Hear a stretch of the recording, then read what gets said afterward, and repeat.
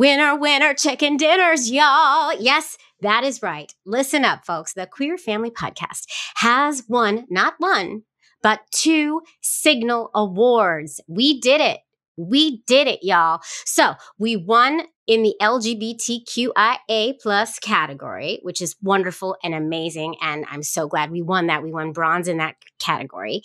And we also won in the family and child raising category. We won silver in that category. And I told you this when we were leading up to these awards. I wanted this one really bad because this is the first time ever that this little podcast has been recognized in a non-niche queer category box that they like to put us in. This is the first time. We are mainstream, y'all. We are in the family and child raising overall category, bitches.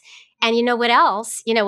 We took silver, but, and I don't understand why, there was no gold in the category, so nobody got gold. So that means I'm on top.